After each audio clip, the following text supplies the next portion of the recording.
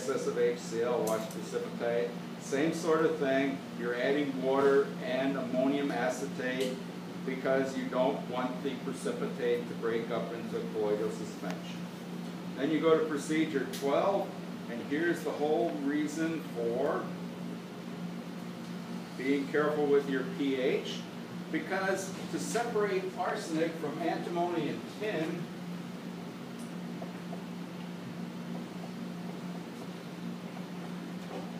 you're going to use 12 molar HCl. The arsenic sulfide will not dissolve.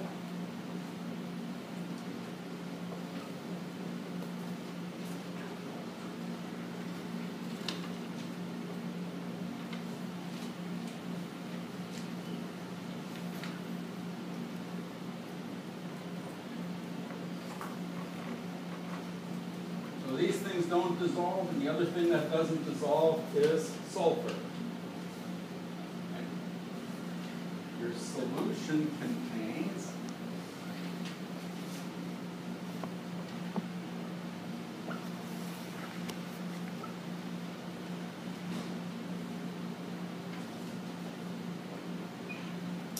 these two complex ions. That's how you dissolve it. So that's where you add the 12 molar HCl.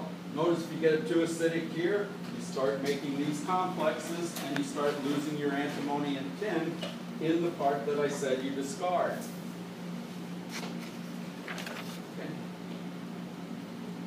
The rest of the arsenic test is pretty straightforward. It says, oh, well, there are a couple of things I have to explain, but this is procedure 12. Procedure 13 is the actual arsenic test. You're washing the precipitate again. He said all of that. You're adding water, etc. But the tricky part here, when you add the 16 molar HNO3, this is procedure 13.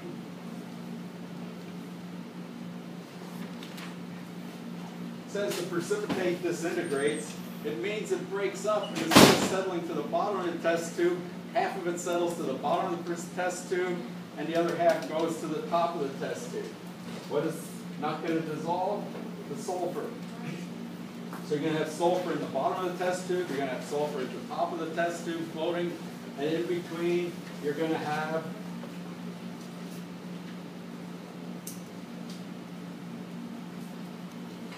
which is in solution, because the concentrated nitric acid converts arsenic 3 to arsenic 5 also. So this is what's in the solution phase. You don't want to save the sulfur again. So a lot of people are ending up with a lot of test tubes and they don't know which test tube to look at, because each time I put an X, it means I don't need that test tube anymore.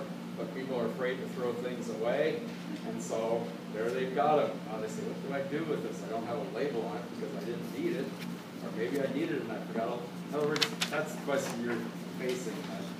That happens every year. So remember, just save the things that are going to the next procedure, except way back here in procedure 6, you definitely wanted to label and save it because now we're getting back to it. The rest of the arsenic test, once you've gotten rid of the sulfur here, it says you want to evaporate to dryness, don't bake, and you're going to convert it to arsenic 5 oxide. Dry, don't bake. You're going to add silver nitrate. And what should happen, and I'm looking for a place to write this,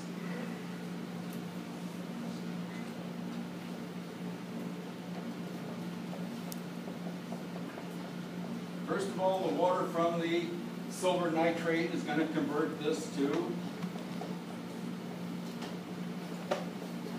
acetic acid again, to what? 3, got it made. So there's what happens when you add the water.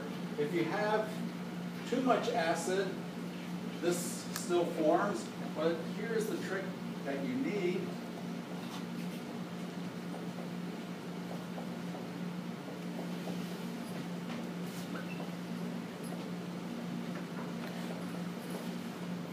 This is your confirmatory precipitate. It's red-brown. But if you didn't get rid of all of your acid here, and you have too much excess acid, this is more soluble in acid, this is soluble in acid, so you don't make the precipitate. So what it says is, if you don't get the precipitate, you add some sodium acetate. And again, our concentration is about twice what it says in the procedure, but it works. And when you add sodium acetate, it forms a buffer solution with the hydrogen ions here. And we'll do calculations about buffer solutions in another day or two in the lecture. Then it doesn't tell you what to do next. You've got this reddish brown precipitate in the casserole. Transfer to a test tube. Centrifuge and save it. In other words, it leaves you sitting there with the red-orange precipitate in the casserole, and you want to get it into a test tube to save to show me for your confirmatory tests. Okay.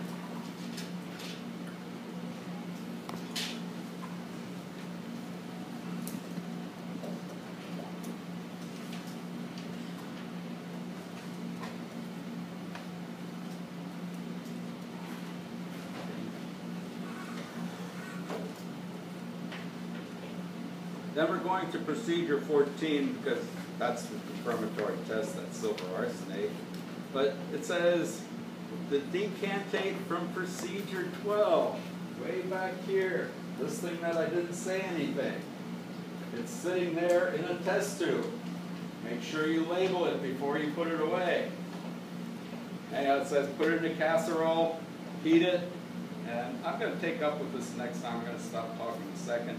But if anybody gets there, it says you add water and everything, and it says take 4 drops and do 14A, and it doesn't say what else to do.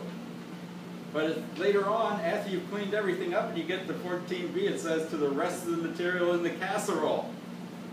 So what I always say when you get to this one,